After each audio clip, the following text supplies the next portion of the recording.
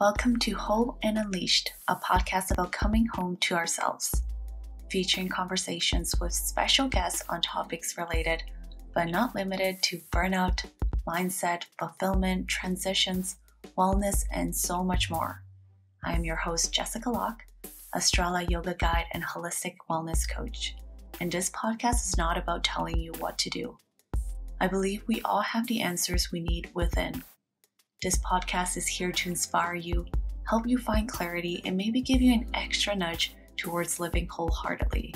And of course, we'll be sharing tools and strategies from our guests to embrace your inner wisdom and live unleashed. Ready to dive in? How do you embrace the part of you that's been shunned by others? Is that a part of your conditioning, or was it hidden because of the conditioning in itself? Today we're going to be talking about sensitivity. To be exact, being a highly sensitive person, and what does that mean? This is one of my favorite conversations to date because I learned so much about the part of me I neglected and saw as a weakness growing up. So what makes a highly sensitive person? Also known as HSP? My guest today, Brooke Nielson, will break it down for us.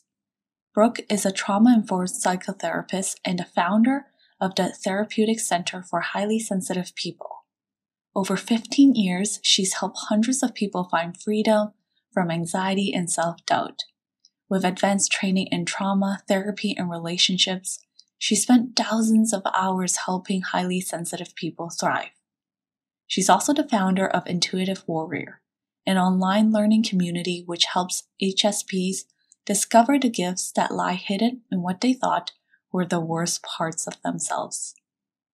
In today's episode, Brooke shares how being a highly sensitive person is not a disorder, the gifts of being an HSP and the downfalls if it's not used in alignment, the traits and different spectrums of being an HSP, some common challenges HSP face growing up, the healing aspects of trauma work, and how sometimes we get lost in comparative suffering when in fact there is no trauma hierarchy. Her experience in learning she's an HSP and how that knowledge helped her go from being constantly anxious on high alert all the time to being better equipped in handling her triggers. The importance of energetic boundaries and how to set them, and so much more. Come join our beautiful chat. Hi, Brooke. Welcome. Thank you for coming to the podcast. I'm so excited to have you here. I've been following your work for a couple of months, and you specialize in highly sensitive people as a therapist. Tell me a little bit more about yourself. Thanks for having me, Jess. I'm so excited to be on your podcast. So yeah, I'm a licensed marriage and family therapist in private practice in Boulder, Colorado. And I specialize in working on trauma healing and also in helping highly sensitive people realize the gifts and what they thought were the worst parts of themselves. I love how you said gifts, and I'm so excited to dive into that a little bit more. How would you define what is highly sensitive person? I'm so glad you asked because most people still don't know. This is still kind of a new term coming out. So being a highly sensitive person means being born with a trait. And there's actually a scientific term for this trait. It's sensory processing sensitivity. And about 1 in 5 people, and actually 1 in 5 animals as well, are born with this trait of high sensitivity, which is, I know, it's wild. And it is actually the trait of essentially pausing before acting. Mm-hmm. So there's this acronym DOES, DOES, that describes the characteristics of this trait. So those watching and listening can kind of think through whether these apply to them. So the D in DOES means depth of processing. So highly sensitive people have more going on, more brain activity, more emotional activity when we encounter stimuli like a dog barking, a car horn honking, when we take in new information, when we have emotion. There's literally more processing going on. And then the O in does is overwhelm. So because we are processing everything so much more deeply, we get overwhelmed more quickly than Mm. non-HSPs do, kind of reach our max. Yeah. E stands for empathy and emotional intensity. So HSPs are amazing at empathy, just so naturally good at putting ourselves in others' shoes. And we respond more strongly. Our emotions respond more strongly to our environments. And then lastly, S stands for sensitivity to subtlety. So we pick up Mm. on nuance. We notice a change in expression. Something is different in a room. Something's been moved. We pick up on the nuance. So those four characteristics are what make up this traits of high sensitivity. Mm. I mean, I've talked to you before, and I think just from reading a lot of the articles, I definitely identify with being an HSP. But growing up, there was so much stigma, or maybe because I was being told that I was too sensitive, that I cared too much.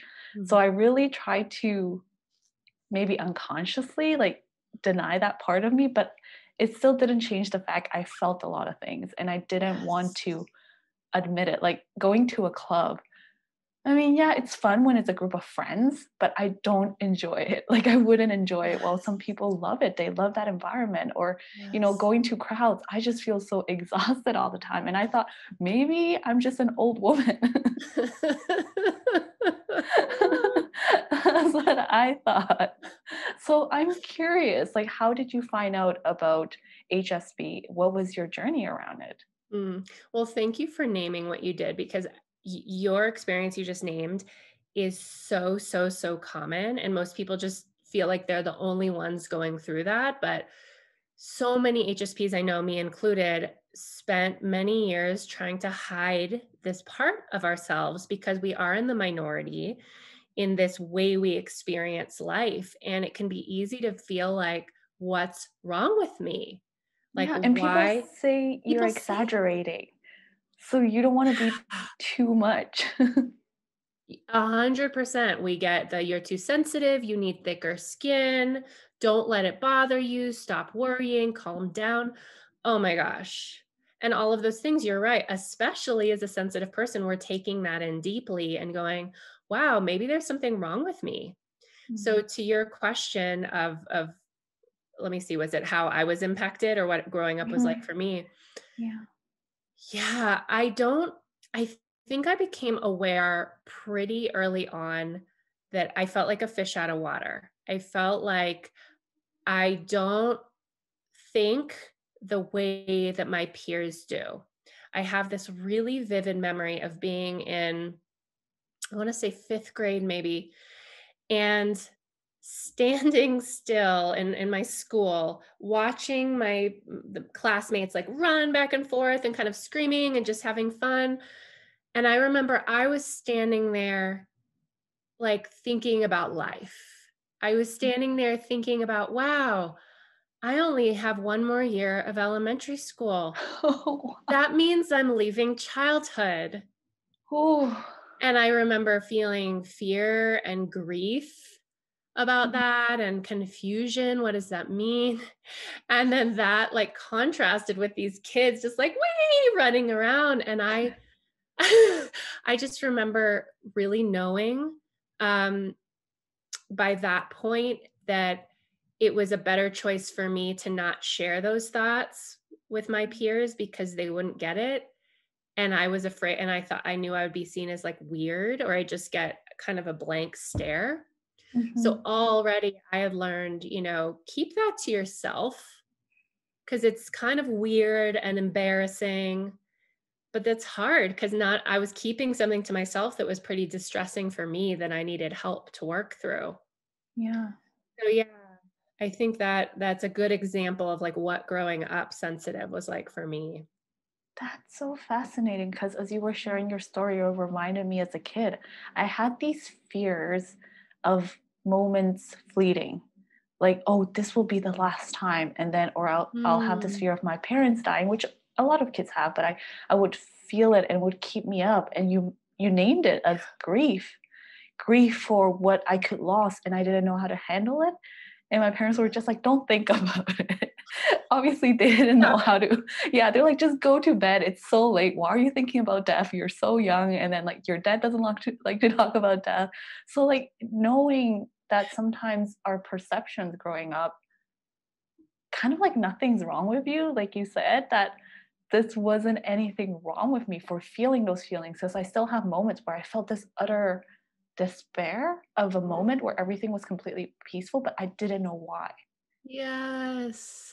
I'm so glad you said that. That is a big piece of the journey for HSPs who I work with, is coming to that deep ownership and realization that nothing is wrong with us. It is a difference, not a flaw.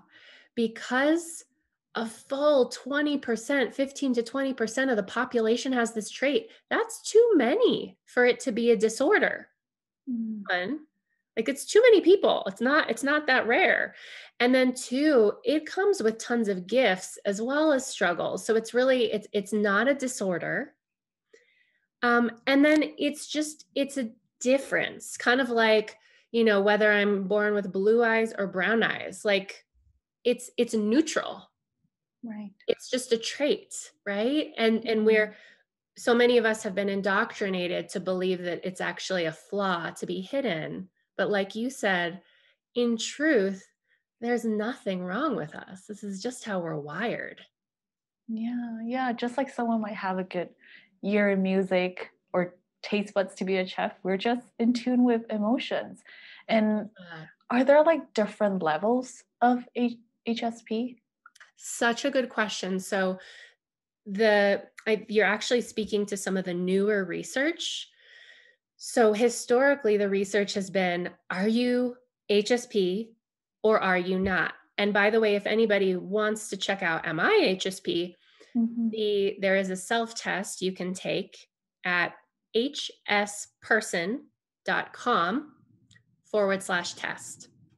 Mm. So there's this test where you can find out, am I an HSP? And so historically, it's been like, okay, you're HSP or you're not HSP. But from what I can see in the research coming out as of recently, it actually looks like sensitivity is a spectrum. Mm. So it looks like there's low, medium, and high sensitivity.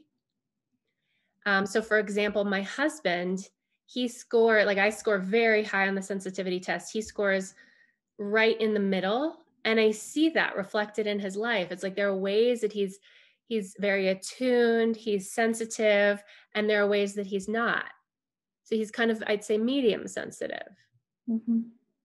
And one more thing I want to say about that is that I like using the term non-HSP instead of not sensitive, because sensitive does not mean, if you're not an HSP, that doesn't mean you're harsh, unkind, critical.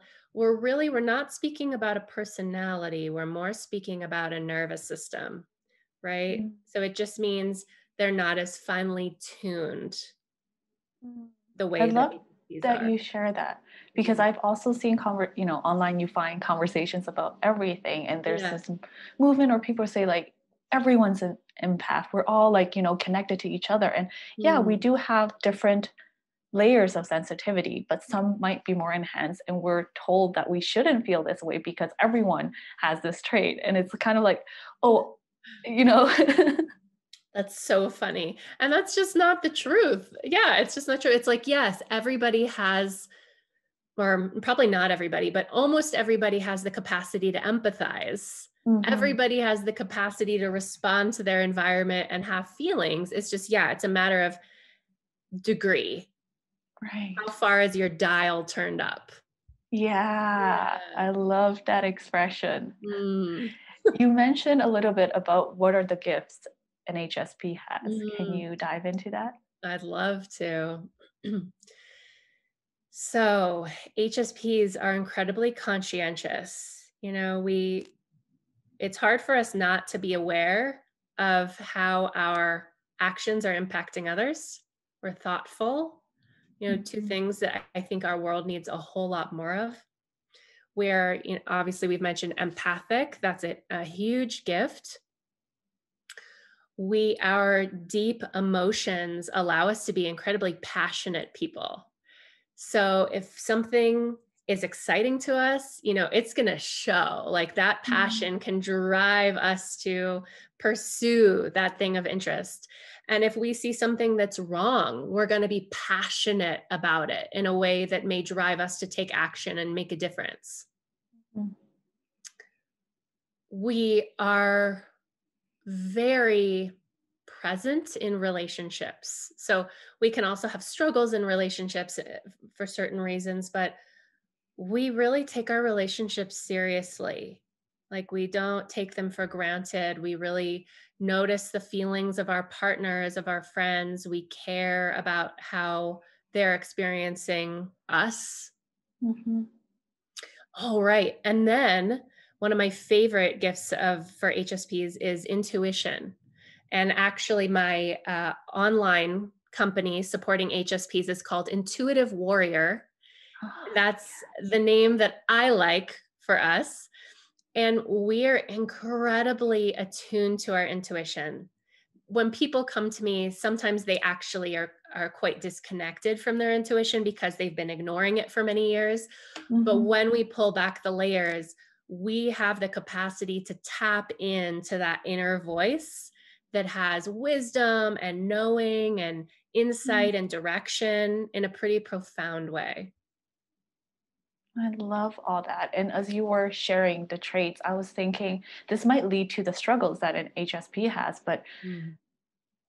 do we tend to people please just because we're so aware of it? Do we tend to put ourselves in the back seat because we're aware of everyone else's need? Or maybe that was my experience growing up.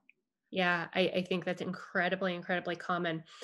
In my experience, HSPs tend to respond in a few different ways to, essentially we have this finely tuned gift, but it can be really intense to have this gift in this intense world. And so we Mhm. all figure out ways to cope. Like, how do I go through the world and feel okay being this sensitive? So, one really common way that people cope is being super tuned in to others. Like, how are they feeling? How do they feel about me? What are they thinking? I used to call it my feelers.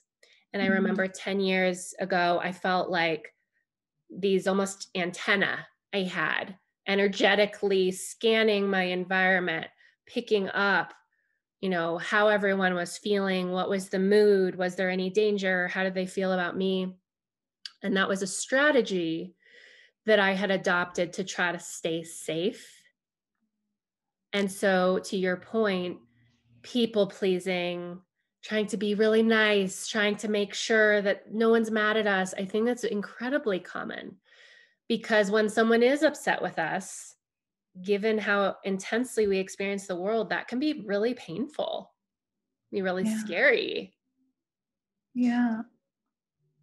So, that's one direction that I've seen a lot of HSPs swing is let me be more attuned and try to, in a way, control my environment. Mm. Let me try to keep anyone from getting upset, keep bad things from happening. And then I don't know if this is less common. I don't have enough of a data set to know, but another direction I see HSP swing is getting actually more hardened and more blocked off. So, like, I am tired. And a lot of times this happens unconsciously, but essentially, like, I am tired of my heart getting beat up. Mhm. So I am going to create some really thick walls around my heart, around me, so that one, people stop criticizing me. I look more tough, so they can't tell me I'm too sensitive.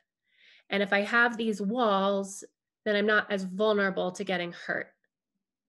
I've seen that quite a bit too. Oh, yes, I can relate to that one because I was going to ask you, and I really appreciate how you phrase it as coping. Because even when we are not tapping into these skills or these parts of us, it's coping. It's not because we are consciously trying to like cover that up. And but yeah, I Mm. really, for me, I think when you said coping, there was like this wave of compassion because we just want to survive. Yeah. And for me, it was, I think, during my teenage years to university, somehow I managed to kind of build a wall around me. And I would see sad videos or watch sad movies, but I wouldn't feel anything. Like my mind knew it was sad, but I was like, oh, it's fine. And Mm. it unconsciously, I had numbed that part of me. Wow. I'm curious, did you find that that had, at least looking back, negative impacts on you?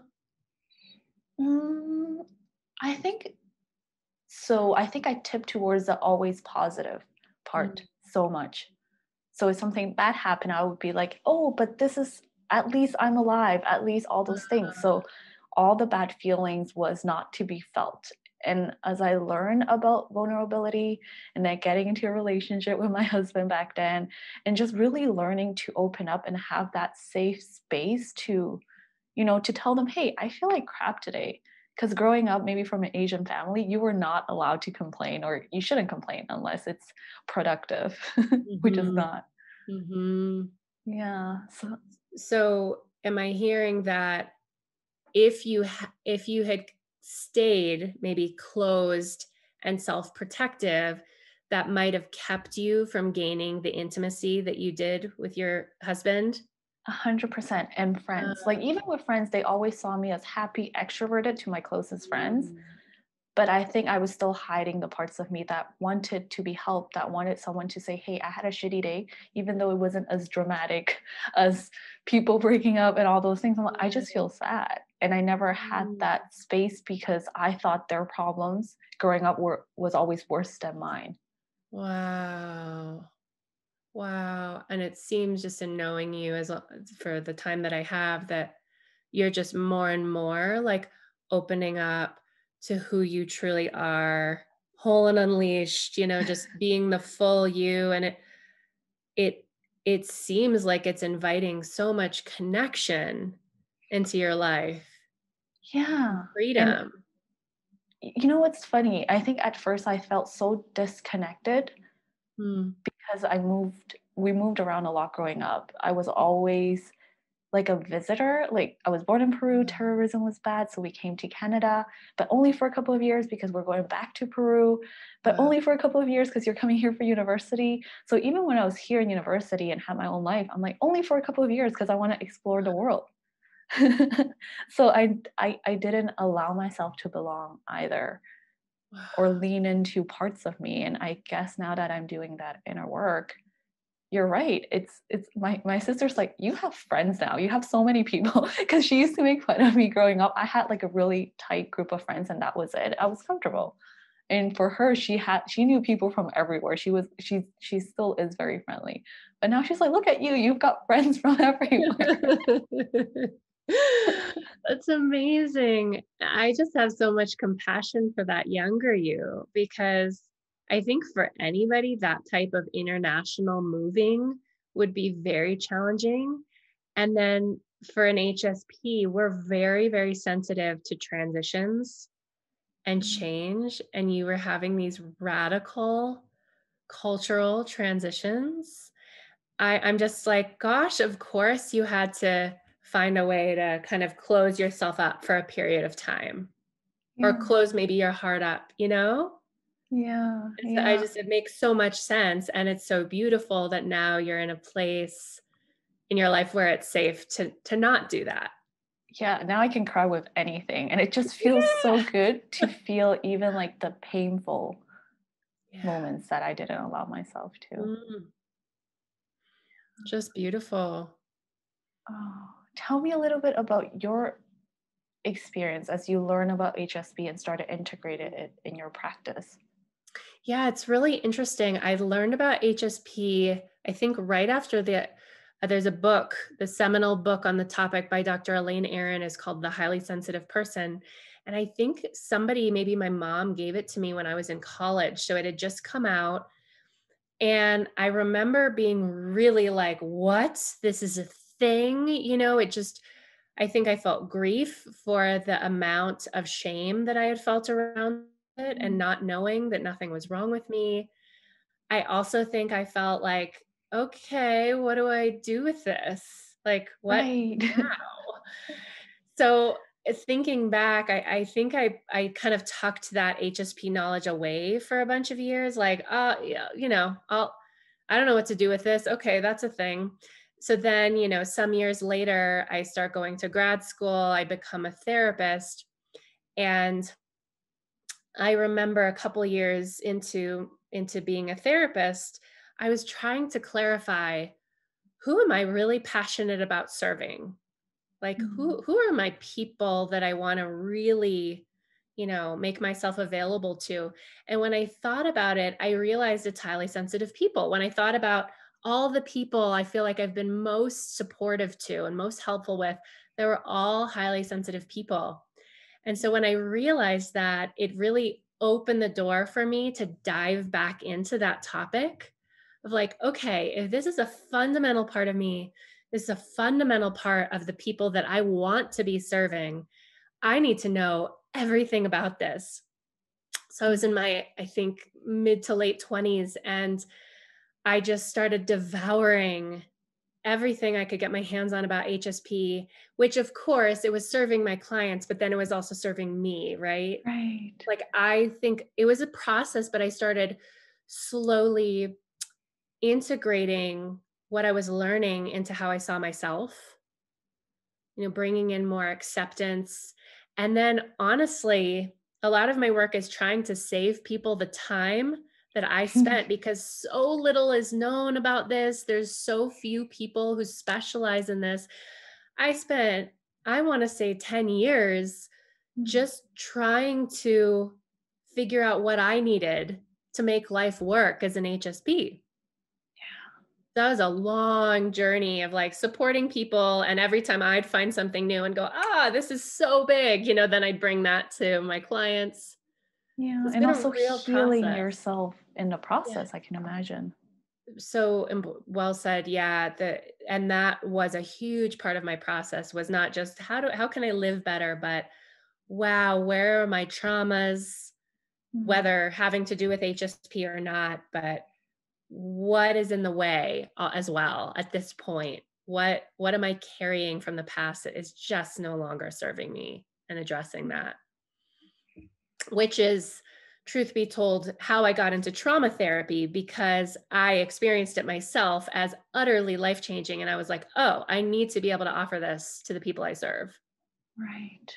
So do you only specialize in HSP people or also like what is your clientele like? So I have two businesses. So there's my private practice and then my online community. So in my private practice, I don't, turn away non-HSPs.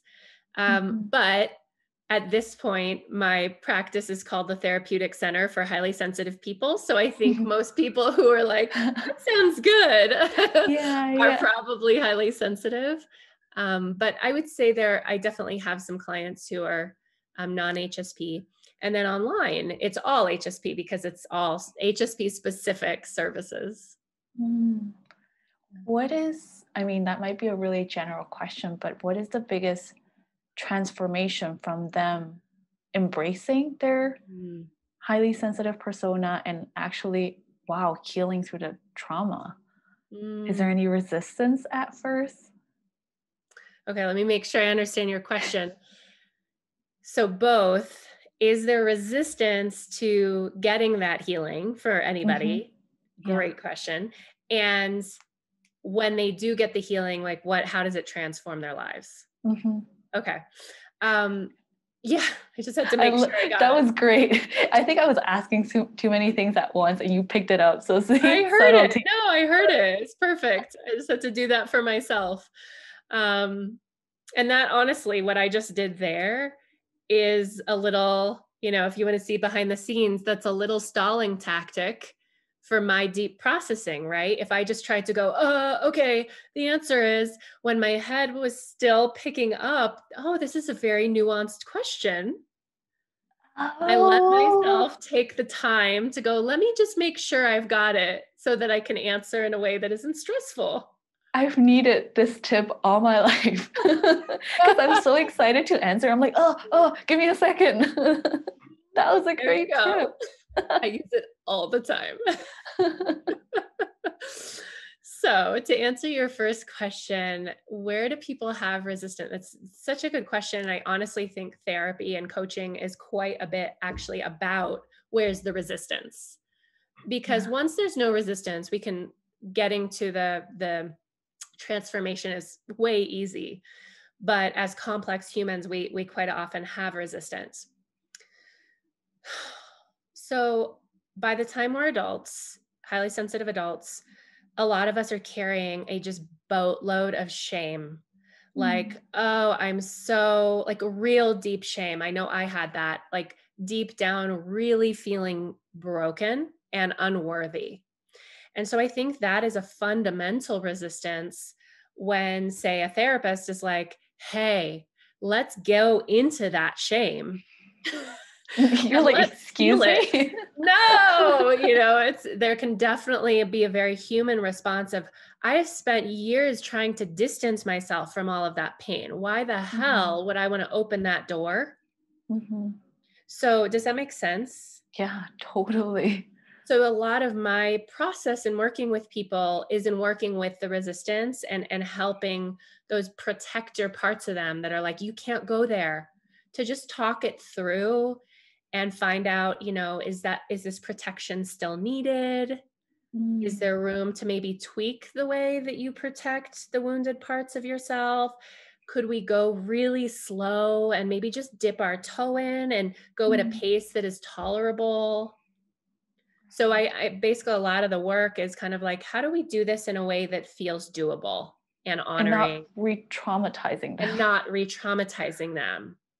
Mm, Exactly. And for anybody who's considered trauma work a big piece of at least the trauma work that I do, and most of them is we're not re-traumatizing. You can get healed without having to relive the trauma in a way that is traumatizing. So that I would say is a big piece of resistance. What's another? I think some people are really committed to the belief that they need to change who they fundamentally are. mm, And I mean, those people probably aren't going to end up working with me because I just so embody the opposite of that. But if somebody, this kind of ties into the shame. If somebody's really committed to, no, this part of me is wrong. I need to stop being affected by stuff so much. I need to knock it off and learn some tools and tricks. You know, um, they're going to feel resistant potentially to the idea of what if that's not the stance you need to take with yourself? What if we don't need to make you someone you're not? Ultimately it becomes, as you know, incredibly freeing, but at first it can bring up some resistance. yeah, especially if the new persona you've adapted and become, you've embodied, Oh, feels more accepted by others. How the hell do you just say, go back to who you truly are? That's a really hard disconnect. And, yeah. Are you ready to create space for ease and alignment? I've created a free starter guide to help you go from frazzled to focus. It's a guide for the overwhelmed go-getter who's eager to find more ease, clarity, and alignment in their lives, so you can quiet the noise and strengthen your connection within. After all, we can't align what we don't know is misaligned. Simply grab your free copy at wholeandunleashed.com/guide. brilliant point. And I have heard that numerous times from clients of like, who am I going to be? I Mm, don't even know who's under there. I've been this persona for so long. What's that person going to look like? Am I going to be crying 24/7? No, but mm. there's the fear. Am I going to be totally, are people going to reject me? So you're 100% right. It's really courageous work to do this. Yeah. And I can imagine it being a process too, because you don't just go from embodying this part of you that you've hidden with a lock for so many years and being comfortable with it. I think there's probably going to be a lot of discomfort as part of the growing pain. That's what you called it, I think. Yes, yes, there are growing pains, and you're so right, and it's so wise. This is a process. I mean, I am still in process. I have been on this process personally for 10 plus years, and there are still little aspects of me that I am working on accepting, you Mhm. know? So, yeah, it takes time. And when people are hurting, a lot of times they want to rip the band-aid off. Okay, Yeah. let me heal it all right now. And a lot of my work is like, no, we can't do that because that's traumatizing. It's not respectful of you. It doesn't really work that way. So the truth is, yeah, this deep healing work, it's slow. It's slow. Yeah. And in my experience, slow in a good way. It's like digestible. Yeah. It You takes know? as long as it takes. It takes yes. You're so wise. I just feel like Oh, you're full of so many nuggets. It I've learned takes it the as hard long. way. I rush things. I can be very patient and very impatient. Like, oh, I can Uh, get that even with like physical healing. If I do all the right things, my body will feel great and be in balance. No, it doesn't. Man, I hear you, sister. I've learned so many things the hard way too. Yeah. But I love that. It takes as long as it takes. I just wrote that down. There So the was one point that you shared when you talked about trauma, and it just I don't know if it's a tangent, but it might be like an interesting avenue to explore because yeah. is it fair to say that we all have some degree of trauma? Hmm. I would venture to say yes. Living through the pandemic, I think Oh, that's been traumatizing to some degree for almost everybody. Living in this if you're an HSP, living in this world that is really intense and often too chaotic for our nervous systems, that can be traumatizing. Living with a marginalized identity in for American culture, for example, that devalues and marginalizes and has prejudice, that in and of itself is traumatizing. So I feel like mm, there are unfortunately ways that probably all of us have some degree of trauma.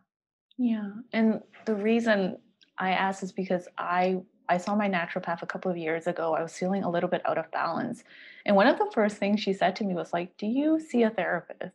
I'm like, "What? I'm fine." I always liked the idea of one, but I didn't feel like it was an imminent need Mhm. until she recommended me to one and we started talking and I realized I grew up with just like I think a lot of people with a lot of trauma, but I was Mhm. unaware of it because I tend to compare and say, hey, you know, not the grass is greener. What's the opposite of the grass is greener on the other side? Oh, Everybody has it right. worse. I'm fine. It's what did you say? Everybody Oh, has it everyone has worse. it worse. Yeah. Yeah, so I shouldn't complain. So that was my kind of like, my life hasn't been crappy. And not saying that it was, but your life can be beautiful and still have moments of trauma. Yes. Yeah, that's so true. That's something I hear very, very often in working with people when I bring up this concept that they've been through things we could consider trauma. Quite often I'll hear that, oh, but there were meals on the table, and at some deep level, I knew my parents loved me. And oh my gosh, so many people have had it so much worse. Mm. And, Brene Brown talks about comparative suffering. I don't know if you've heard her name that Yeah. like when we compare our suffering and devalue our suffering or raise our suffering over others, it's like, it's really pointless. The Yeah. fact is, I like to use the metaphor of, let's say somebody standing next to me, had lost part of her leg. Mhm. And then I'm standing here with a huge gash in my leg, dripping Yeah. blood. Would I go, "No, no, no, whatever. Keep going, Brooke, keep going on with your day. You're fine. At least you Yeah. have your leg." Oh, that was No. such a great visual representation of what it means, right? Right? You'd go and you'd get your leg looked at and healed, treated. Yeah. So really, trauma is subjective. There's Mm, no hierarchy of trauma. I mean, I think we could sure say that, certain traumas maybe have more of an impact than others, but it doesn't, it's irrelevant. If I have yeah. something that for me was utterly overwhelming and really painful, it deserves attention, period. Mm, Same for yeah. you. Yeah. Something I really learned as I grew up and embrace all the things, even if it's sad, Oh, embrace that sadness. It's yours. Doesn't mean anything is wrong with you. wow. That's Mm, right. I'd love to go back to your second question about the transformation. yes. So, when people, I mean, there's so many possibilities for transformation depending on each person's unique story, unique hardships. Maybe I'll speak to mine. I'll tell you about mine just as a data set of one, but but what I've experienced, the transformation I've experienced, I see in a lot of people I work with as well. Um, I went from constant anxiety, like I remember vividly in my 20s, going to a coffee shop was very stressful for me. I remember just, and I couldn't always say why. I had very generalized anxiety. I was just, oh, I couldn't settle. I was always scanning for some kind of danger. Mm, And now I rarely use the word anxiety in describing my my experience. God.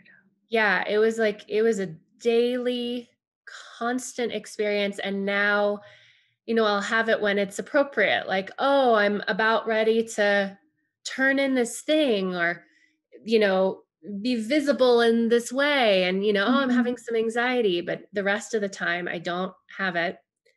Um, I used to get triggered really easily, especially in certain situations. If someone said something that pushed a certain button, a part of me would get just very triggered, whether it be stressed or angry or scared.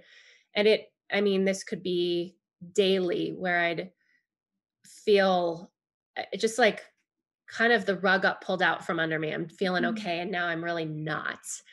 And now I would say that happens like 1/100th of the time. I just don't get triggered that easily. I'm affected by stuff mhm. because I'm sensitive, but I don't go to that place of like extreme reaction. Does that Interesting. make Is it sense? because you understand why now? Unfortunately, it had to be a lot deeper than that. It was it was doing trauma work. It was doing trauma Mm, work because trauma work like EMDR, which is what I practice, it actually gets to the level of the body and the unconscious where we're holding all of this deep pain and it allows the pain to resolve itself. So it's almost like mm. having a festering wound that for my whole life. So and every time someone would like drop something on it, I'd be Oh, like, ah, of sorry, all these course. vivid. But that's how you it Right. helps. It totally He gets it helps. across. Yeah. And then finally through trauma healing work, my wound was able to heal, was able to scab over Mm, and then heal. And so when someone dropped something on my arm, I was like, oh, mm. it had a less of a reaction. Oh, that Does that is make so sense? powerful. Yeah, yeah, because trauma stays in our body and I think we understand it conceptually, but Yes. we might not make the connection on how to release it. And I've Yeah. tried EMDR, like eye movement, what Desensitization and says reprocessing. yes, I've done it with my therapist and Yes. it seems so simple, but I Yeah. did feel like a weight has been lifted. Maybe because somebody held a space for me to talk about something that I've never even realized that affected me. And Wow. then, including my body, because we often forget about our bodies. We're Really. so mental and like, let's do things. And your body is like, but you're so tired, but you're holding on to so much. Yes, please listen to me. Yeah. Yeah, when we go into our bodies, I mean, there's so much that's possible for us there. And that was another one for me. It sounds like maybe for your journey as well is reconnecting with my body. Just like you said, I was so in my head, and in large part because my body hadn't felt like a safe place to be because there was so much Mhm. emotion in there that I didn't know how to deal with. So I now I'm a much more embodied. I feel comfortable being in my body. And that allows me to be in touch with my intuition, be in touch with my boundaries. Ah, yes. I would love to explore the boundaries topic. There was Okay. something that you said. Oh, it's in the tip of my tongue. Yeah. It'll probably come back. Sure. Ah, oh, I know you mentioned at the beginning that there's spectrum of sensitivity. I Yes. wanted to ask, there's also different types of sensitivity, right? Like Mm. audio, visual, all those. Yeah, yeah. Um, so that's a really interesting point. I haven't thought about that for a while. So there's sensory sensitivity, there's emotional sensitivity, relational sensitivity. Those are the ones that are coming to me right now. Mhm. And um most people who work with me, I feel like have a combo of some sensitivity in all of those areas, but there are times where certain HSPs are like sensitive to, let's say there's a really scratchy tag in the back of their shirt where they're like, oh, I can't forget that. Or Yeah. like that music is too loud. And they're just really aware of their sensory environment, but maybe emotionally, they don't feel as sensitive to, say, others' moods Mm, or to picking up on the pain of others. Whereas a lot of the work I'm doing right now is with people who have more energetic sensitivity and emotional sensitivity. So they're picking mm, up, wow, had people say, and this used to be me constantly, I can walk into the room and feel everybody's everything. I know who's having a bad day. And it's not just that I know it, but I suddenly feel it in my body. I soak it up like a sponge. yeah. Yeah. And that's honestly the first chunk of work I did was supporting a lot of the emotionally sensitive and especially the sensory sensitive stuff. Mhm. And as I've learned more, I feel like the biggest need for HSPs is around energetic sensitivity. Oh, yes. Yes. Let's dive into that. Okay. Boundaries, energies. How do Yeah. we start? Where You're do we ready to start? go. Yeah, let's do it. Honestly, I didn't teach this for so long because I didn't feel like I knew the way. There's so Mhm. little out there around what this is that I'll go into in a second, what to do about it. And so I really did a deep dive the last number of years myself, and I'm kind of have found a bunch of stuff and I'm coming forward with what I've learned. Okay, so energetic boundaries, I learned that term through this author, Cindy Dale, and she wrote a book called Energetic Boundaries, and she really lays out what they are beautifully. So if someone's interested in this, it's a great place to start. So essentially, energetic boundaries are energy fields that emanate out of our body, kind of from our body and outwards. And who knows how far out they go, maybe a few feet. And I know that can sound a little like woo woo or a little, that's kind of a weird concept. But what I would remind people is we have a physical field. So like our skin is a physical field that keeps our blood and our bones and all the stuff inside of us from like spilling out. So similarly, an energetic field keeps all of our emotions, our energies, our thoughts, the energy that we carry around with us from just spilling out everywhere. And it keeps all that energy from other people, from the world, from just inundating us and overwhelming us. So before I go a step further, does that make sense? Yeah, it makes sense. And I think sometimes because it's not visual, but I think you can feel it. Just like when someone is sad or someone's angry, you know not to get close to them. Because is Yes. that Yes. energetic? Yes. Yes. 100%. And that's the thing. Even if you've never heard this term, you can feel someone's energy, Mm, right? You can feel it. You know it when, yeah, don't go near them. Or gosh, she just has like such a warm vibe to her. That's their energy. You yeah. know, you can't really point to where it lives, but you can feel it. Yeah. So, these energetic boundaries, we need them, especially as sensitive people, so that we're not taking on every bit of pollution in our environment, right? Yeah. And Pollution. I like how you say right? it. Yeah, yeah, totally. And here's the thing that I finally realized is that if you are a sensitive person who's gone through any type of hardship, whether it with your family or something you experienced as an adult, it could be issues or with addiction, it could be any kind of trauma, your energetic boundaries got damaged. So it almost be like getting holes poked in my skin. And wow, I'm giving just a lot of skin and bones and metaphors. But can That's you how we imagine? understand it. Yeah, yeah. Can you imagine if you had holes poked through your skin, you bacteria would come in, right? Like you get sick if you just walked around like that. And so what happens is hard things that we go through or unsupportive dynamics we live in can damage our energetic boundaries and essentially poke holes in them.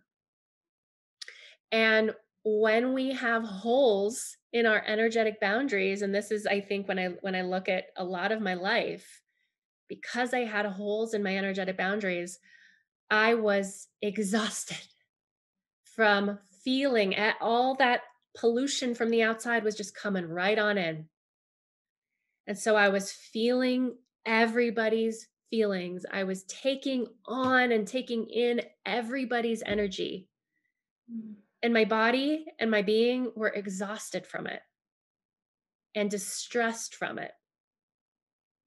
I love the connection with the physical translation. Mm. Again, energetic is something you can feel, you can't really describe or like poke it, but it translates to your body. Like people getting sick, I think that's a huge one. Yes. Yes. Yes. Yeah. And you're right. That's such a good point. This energetic damage we can sustain then does affect us emotionally, physically, in very concrete ways. Some people will actually take on the physical symptoms of other people, Mm, or they will get so worn down that they will get sick themselves. So essentially, a lot of the people that I work with who are HSPs, who are like, I am so tired of carrying the weight of the world on my back. yeah. Very common for us. Yeah. I think a piece of that is wow, you are so beautifully empathetic. You are attuned to subtlety. So you notice it. You notice when someone's expression has fatigue behind their eyes. You Mm, see it. And you have this amazing intuition. So you can pick up on the unseen. And then, so all these gifts plus these holes poked in your energetic boundaries means that it's like on overdrive. it's And then it's almost like too a much. burden then. It's a burden then. Mm. It's 100% a burden then. Is it is it fair to say that a lot of people with anxiety are misdiagnosed HSP? Mm, I Is lo that a possibility? Is that a I love connection? so much that you asked that question. It is 100% a possibility. And quite honestly, a lot of the clients who come to me or a lot of the how am I trying to say this? One of the things I offer my clients because I have this awareness of HSP is being able to go, "Oh, that diagnosis doesn't fit." Mm, You know, you don't have you don't have major depression, you don't have clinical anxiety, you have a highly sensitive nervous system that hasn't been supported. Oh. Or you never learned, a lot of times it's trauma based as well. You never got support to process your feelings. So you just had to shove them down. Well, if you shove your feelings down for long enough, you're going to look depressed. Mm. And I want to say a caveat here that we can both have HSP issues and trauma and depression and anxiety. Right. It doesn't have to be one or the other. But Mhm. yeah, I think quite often it's misdiagnosed. Thank you for clarifying that it's not just one thing and Yes. you don't get Yes. anything else. Yes. Yeah, I think it can be easy for people to be like, "Oh my gosh," throw out the baby with the bathwater, but Right. it's complex. Yeah, yeah. It's like layered. I love how you talked about Layered. this. And so, what happens with all those energetic holes? How do you Yeah. start healing or patching those holes up? Yes. So, so, so good. And that's exactly it. It's healing those holes. They can close back up. And I think for many years I felt like they can't. I had never found something that would allow for them to heal. And so I thought, oh, maybe you just have to live with it. Mm. So there is a lot to that. That is really the work that I'm doing with people right now, is creating a system that's pretty robust, because it's not just like one or two things. It's kind of it requires a lot, but I want to give you and your viewers like a few things to consider. Okay. One is, so this doesn't, okay, there's two layers. There's one, the deeper layer is, how do we actually heal the holes so that certain stuff doesn't come in to begin with? And then the other piece is, okay, but when it does come in, how do you then respond to it in a way that is healthy and helps that energy kind of move back out? So the first layer, the how do we actually heal the holes, that is deep work. That is the trauma therapy. That is, this is some of the work that I do with folks, whether it be trauma therapy or looking at deep beliefs that you've taken in about, oh, I guess it's my job to hold everybody's crap. Or, good people really help other people fix their feelings. So we have to, like, it takes some really rich digging of like, what kind of beliefs and stuff did I absorb that maybe aren't serving me anymore? Does that make sense? Yeah, yeah. I'm just thinking about it in my life and all these nuggets of wisdom you're giving us, Brooke. Oh, I'm just feeling it. I'm so glad. I'm so glad. Yeah, I relate to that. I've had so many moments where I'm like, oh my gosh, like, oh, the dots are connecting. I could see how that would affect me. If I think I have to be, for example, in my family, I took on this role of like the holder of emotions. Ooh. I had parents who did not, to varying degrees, did not know how to feel their feelings. And so Mhm. they really rejected their feelings and denied their feelings. And as a sensitive being, You could feel it. I could feel it. And somehow I came to believe, oh, it's my job to hold it for them and maybe Mm. even fix their pain for them. And, that was something I carried into adulthood without realizing it. So I really had to explore that. Mm. Like, is that really a role that I still want? You know? Yeah, yeah. So there's a lot of deep pieces there. And that's definitely work that I do with folks. And then there's also similarly some like more kind of concrete tools. And so I want to give you a couple and your viewers a couple. So one is this simple question. I did not coin this, but I love it. And the question is this mine? So I just used this the other day. I'm going to give an example to illustrate it. I was running a group, a group call, and somebody on the call was having some emotions were coming up for her. And all of a sudden, I felt this like tightness in my chest, like this squeezing. It's very uncomfortable. And in the past, I would have just gone like, oh my gosh, I'm really anxious. What's going on? I would have gotten anxious about this feeling. Right. And what I learned to do, because it was so out of the blue and didn't match how I was feeling, is I literally asked myself, is this mine? Is this feeling mine?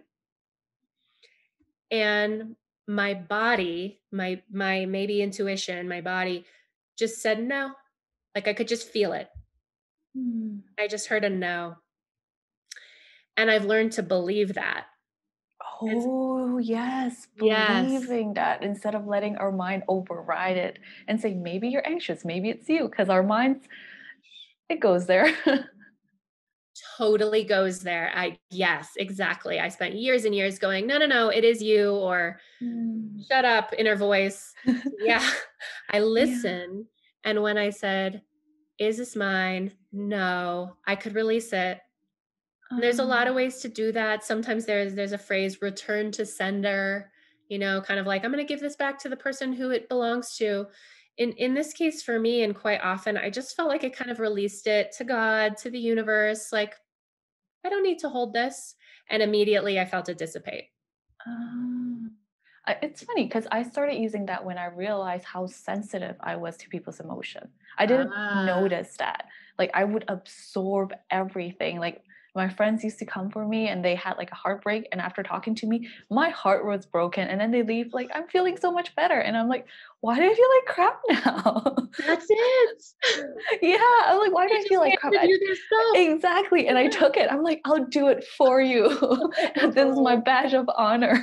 Oh, yes. And then you're like limping around, feeling Yeah. And I'm like, horrible. why am I so sad? I don't think I want to work with people one on one because I take on their feelings. But like you said, I think once I recognize that it's not my feeling, is it mine? That's one of the things I started asking.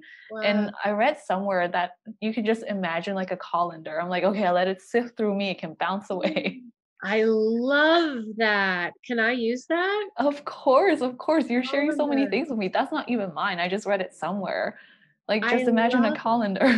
that. Like, what isn't yours will sift through, and whatever is, is. Yeah. And actually, Miriam Hasna, who does a lot of great work on energetic boundaries, I remember now that she does that. She goes, what percentage of this is mine? Something like this, to Oh. acknowledge sometimes a little bit is ours. Like to go back to my experience in the group, maybe a little bit was like empathy I was feeling for this person, but let's say 95% was not mine. So you can Mm, even get nuanced like that. And I just suggest for the people wondering, so when do I use this? I'd mhm, say as often as you'd like. Anytime you are having emotion, maybe specifically either emotion or a feeling in your body that you're like, it doesn't really make sense, like mm, nothing is going on in your life that really matches that, that would be a great time to go, is this mine? mm. Yeah. Yeah. So that's one. I think that tool can be profound at just the shift of like, oh, and by the way, side note, if it's not ours, not only don't we need to carry it, but we literally can't digest it. Like we can't digest food for somebody else. We can't Mm, digest someone else's emotions for them. right. It's not even like Yeah. serving the world. Do you know what I mean? Especially because you want to help someone, Yeah. but you can't. It's not up to us. Thank you for sharing that, for Yeah. pointing it out. Yeah. It's like, what? Yeah. Even though we want to, I mean, it'd be one thing if it actually worked, but it doesn't really. Mhm, So, one more tool I'll give people who want to start playing with their energy and keeping their energy protected and clean. Um, is at the end of the day, or let's say you just come out of like a meeting that's stressful or an interaction that's stressful, is imagining, and by the way, this is a random visual that came to me. Use your imagination. Like if something else works for you, great. Like we are visual creatures. So yeah. I pictured like a Swiffer duster. Do you know, have you seen those? Yeah. Yeah, yeah. They're like just a little duster thing, and they pick up dust really well. And I will picture dragging it down from my head down to my toes and then back up. And imagine dragging it through my body, and that it's picking up anything that I don't need to be carrying.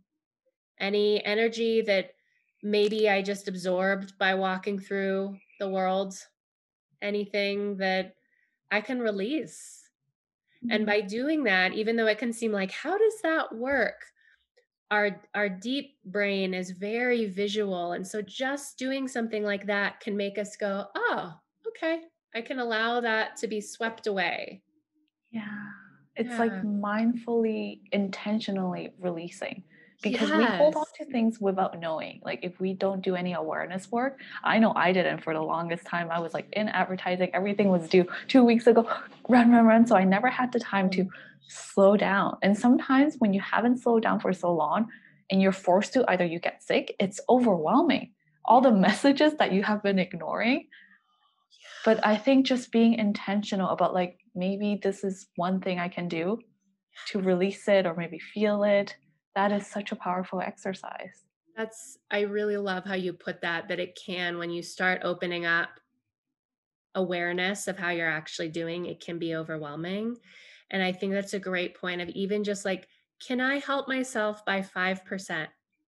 Can Mm. doing this visual or asking, is this mine? Maybe that'll allow me to release 5% of the overwhelm I'm feeling. Yeah. And if you keep doing that, it adds up. Like it'll get you there. As evidenced by you, because you're not where you were whenever that was, however many years Thank ago. God. Thank Yeah. God. It was 4 years ago, but it also feels like a lifetime ago because of how Yeah. much I've released. I could imagine that. Oh gosh, these tools and tips, Brooke, thank you so much. My I'm sure our pleasure. listeners are super excited about it.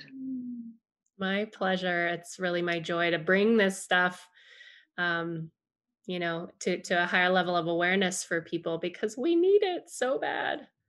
We do. And I think also because it's such huge parts of ourselves that we were so ashamed of. I know you brought in the language of shame. Just having someone to hold that space for you Mm. and say, I see you and there's nothing wrong with you. And it sounds almost like cliche in your head, but I know that feeling of someone really embracing you and helping you embrace that part. Yeah. It's kind of everything. I think we need that. I think as such a fundamental human need, and beautifully put. Yeah. Mm. Just want to be seen and Yeah. appreciated for whatever we are. Yes. Mhm. Yeah. Hmm. Is there any final tips, words of advice, suggestions you have? You know, I speak to, if anybody's hearing this and they haven't heard of a highly sensitive person before, if any of this is new to them, and and if you're feeling any degree of overwhelm, I just want you to know how normal that is. That this, we're not just talking about strategies, we're talking about a whole paradigm for how you see yourself now, in the future, and in your entire past. So if anybody is like, whoa, oh my gosh, that energetic boundaries thing is really hitting home, or that HSP thing, just give yourself time to kind of to digest it. Let Yeah. yourself have any emotions that come up around it. Don't try to force yourself to move through that too quickly, because in that processing, that's like the first big step and you can't skip that. Does that make We all sense? want to. Yeah, we all want to. We Yeah, want to we all get to the want to. final one. We want to be on the other side already, but the Yes, process is so important to integrate everything. it is. Yes. Oh, well, I've got some rapid fire questions for you. Okay. Are you excited? It's funny when you told me about those as an HSP, I was like, ah. Well, so what I usually tell people is like it's rapid fire, but you can take your time, which kind of Oh, I just love that. neutralizes this. But I I'm love just it. like, well, it's a wrap of questions. Yes, I love that. Okay, I can take my time. You can take your time. What's the best compliment you've ever received? You know, I had a therapist who called me a growth monster. And like we have a very good rapport, so I knew he was being really playful and like I just loved it. Like I'm ravenous about growing. Yeah, yeah, that's so beautiful. A book that's changed your life. You know, as a teenager, I read two books, A Tree Grows in Brooklyn and I Know Why the Caged Bird Sings by Maya Angelou. And I'm blanking on the author's name of the first book. But those were just really, really profound to me as a teenager. Mm. Yeah. And I'll just add any book that you mentioned throughout the interview also in the show notes so that if people are curious about it, they can find it. Because I know when I Awesome. listen to something, I'm like, I want it all. I need to do all the research. Yes. What does coming home to you mean? Mm. And are we talking like literal home or like metaphorical home? Metaphorical. Home to Ah, yourself. oh, beautiful. You know, like we talked about earlier, it really involves embodiment for me. I think I was disconnected from my body, my essence for a lot of years. And so it's coming home to my body, to my emotions, to my intuition. And it feels warm and inviting and really grounded. Hmm. Hmm. What would you like more of? I would like more ease. Yeah. Any advice or words for your younger self? I would tell her to trust herself. Just blanket statement. Yeah. Yeah. Where can people find you? Get more resources from you? Yes, I would love them to come check me out. We have a brand new website actually that we're launching as of today that we're recording this. Oh my God. Yeah, I'm so excited. So you can find me at intuitivewarriorway.com. We have some free resources, an HSP survival toolkit. Pretty soon, we're going to have a workshop all about energetic boundaries that I talked about today. And then Yes. we have other options for coaching and some really robust courses to support HSPs.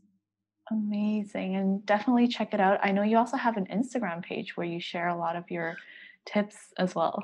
Yes, I do. And that is at the HSP therapist. We'll include that as well.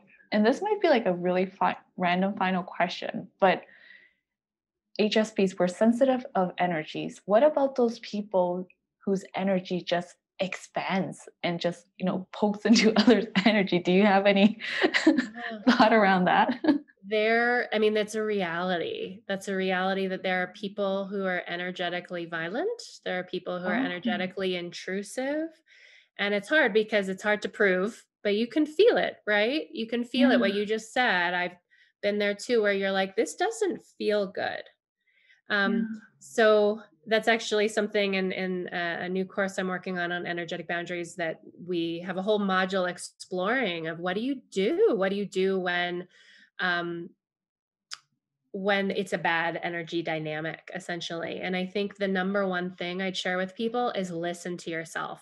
I spent Mm, so many years invalidating my experience and going, no, no, no, you're fine. They seem nice enough. mm, And the number one thing to start doing is take it seriously.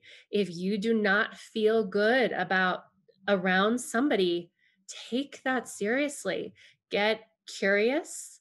Well, what is it? Is it just a feeling? Is it a certain way they look at me, a certain way they talk to me, a way they treat others? And then if you can't even, maybe you can't put your finger on what it is, but listen to that and ask yourself, what do I need here? Because the answer from yourself might be, I need to keep my distance, yeah. or if you're in a position like, say, this is a coworker and you can't not be at work with them, it might be like, I need to start setting boundaries in certain ways, like limiting the length of our conversations, or, you know what I mean? Just different things to create some of that distance. Mm, yes. Yes. I'm so glad I asked it because as you were sharing, I was like, but what about those people that I didn't know they were called like energetically violent and they're probably not even aware of it. It's just how they Some of them are project. not. No. Yeah. Um, that's Yeah, so some of them are just fascinating. really this people with poor boundaries themselves, and they just don't even know that they're kind of sliming the world as they walk through it. Oh my God. It's good to know what we can do, or even people that can notice that. Yes, and there's definitely more, that won't solve it all, but that's a really, really important starting place, Yeah. Yeah. Yeah. Oh my gosh, Brooke, thank you for everything you shared today. I was like on the edge of my seat listening to you, like, oh my gosh, oh my gosh. So I really appreciate you taking time out of your day, and congratulations on your website launch. Thank you, Jess. Thank you so much for having me. You're just so lovely to talk to, and it's so fun to share with somebody who's like, it's relevant to you. Yeah, So yeah. thank you so much. Thank you, Brooke. Thank you so much for listening to the Whole and Unleashed podcast. What was your takeaway from today's conversation? Let me know in the comments or review. I would love to hear from you. Subscribe to get new episodes each week and visit wholeandunleashed.com for more information.